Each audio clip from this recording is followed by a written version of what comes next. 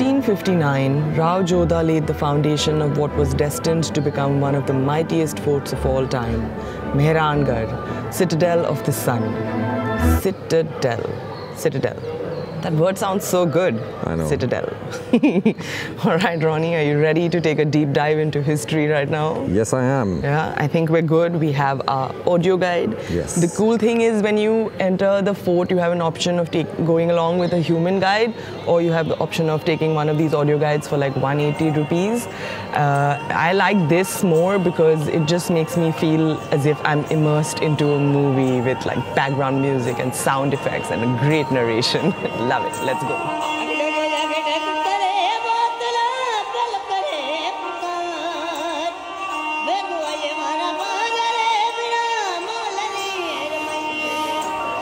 So when Rao Jodha wanted to build the fort on this particular hill, there was actually like an old sage who used to inhabit this hill, who was known as Chidyanath, meaning the lord of the birds.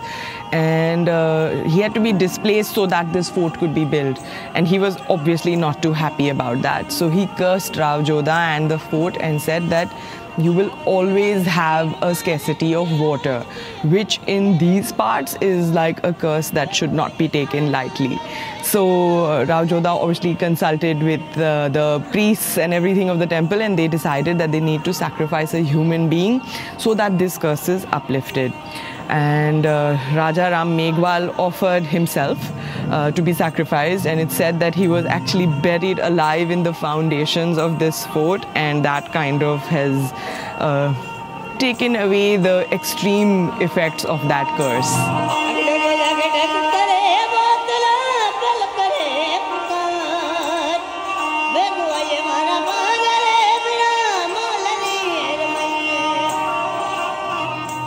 Barty, no shopping here. Please, control yourself. No shopping.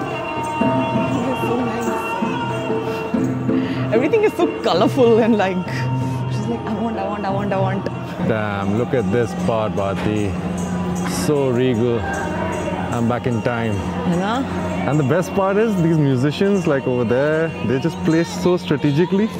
So there's always like background music happening. Yeah, it just enhances the entire experience. Right? Yeah, true.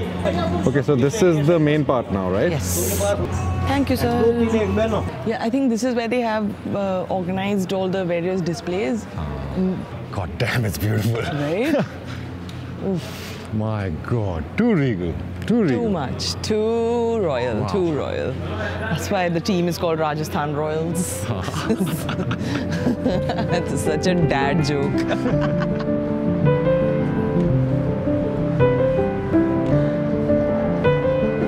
Is it a Howda or Howda? I was reading it in Devanagari and it says Howda. Howda. Even I think we're confusing it with Howrah Bridge in Calcutta. It's Howda. So in the Howda that was gifted by Shah Jahan, if you see the door has hinges. I thought hinges were like much later in the timeline of mankind, but I'm quite surprised to see like proper hinges for the door. ये अफीम के लिए कि तंबाकू के लिए? ये अफीम के लिए, ये तंबाकू। अच्छा। इसमें से सुपारी जैसी खुशबू क्यों आती है? अच्छा। खुशबू तो बढ़िया है इसकी। So now we're gonna walk into the Daulat Khana or the House of Treasures.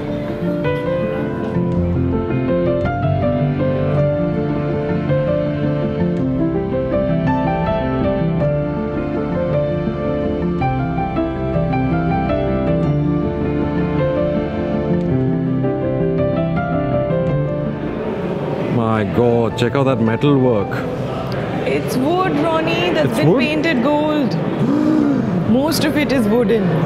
So this was like a battle bounty, like he won a battle and he got this back from the losing kingdom in Gujarat. Dude, just look at the detailing on the fabric, like it's like microscopic. The skill, man, the skill and the dedication to create these works of art, like unimaginable. I can't fathom it only, like. Well, they had a lot of fame, so.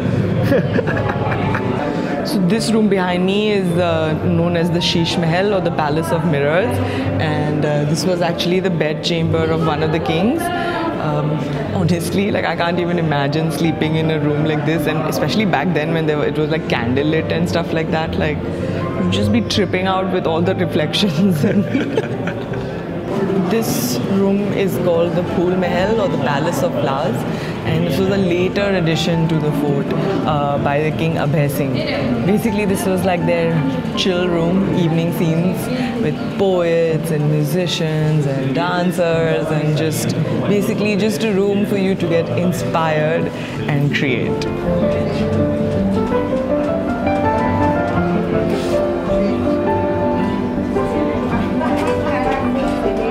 This room is known as the Takhat Mahal. Basically, it was Maharaja Takhat Singh's entertainment room and bed chamber. And the fascinating thing about this room is that you can see the first signs of the British entering India with the Christmas decorations that have been hung from the wooden ceiling.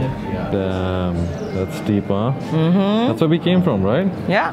I'm sure back in the day, obviously, they didn't have these bars. No. And you could just like kick somebody out. Yes, you don't need to literally kick me, but yeah. Get out of my kingdom, and just like one kick and you're out. Chapati. No remorse, no guilt, nothing. Bro, that time was those were different times. Even though there was so much beauty in all this, there was that much savagery as well in their way of being, like very crazy.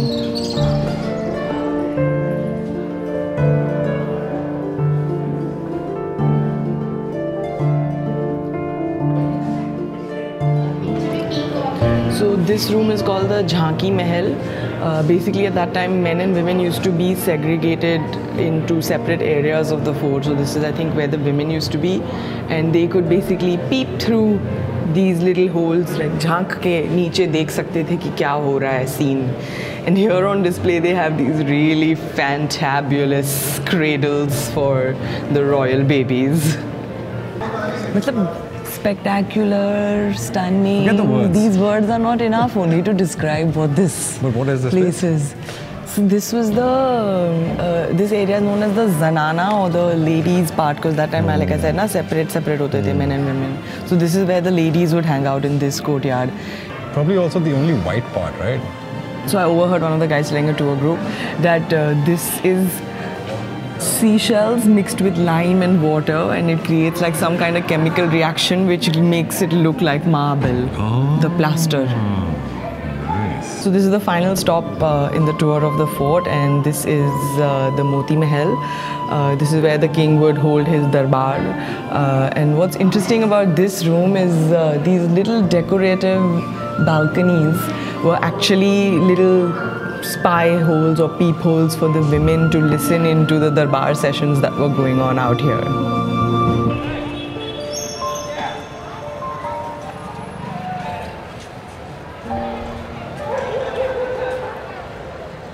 Okay guys, so now we are at the Flying Fox zip line area, and if you book this thing in Mehrangarh Fort, you unlock a whole different part of the fort as well.